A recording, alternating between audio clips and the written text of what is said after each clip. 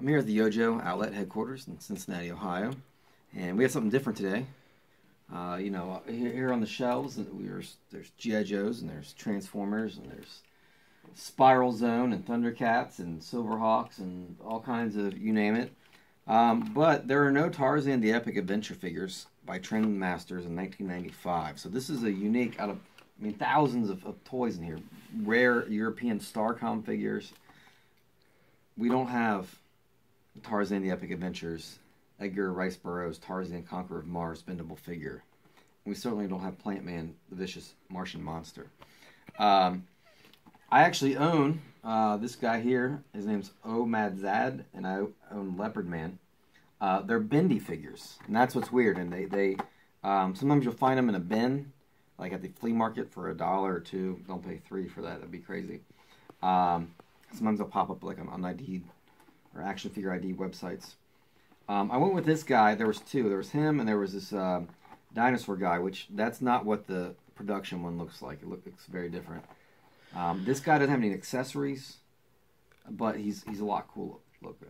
He's something that I wouldn't mind having on the shelf here. So we're going to open this up. I'm kind of wondering what that thing is. It looks like a stand, but I also think it's like a belt clip or something, so I might attach it to my shorts here.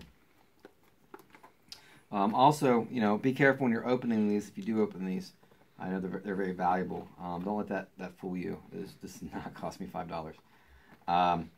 There's one Tarzan point right there. It's a proof of purchase. You can mail those in for rare, exclusive mail-in Tarzan the Epic Adventure figures.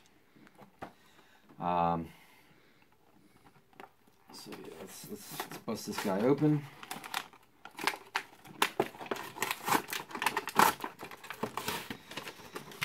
Set this aside so I can mail in my Tarzan points.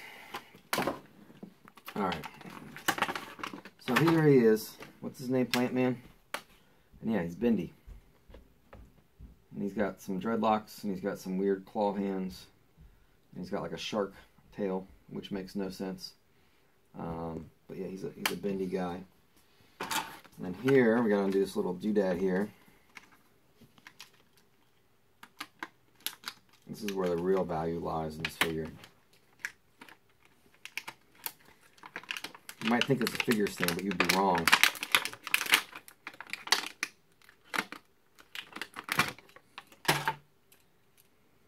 I guess.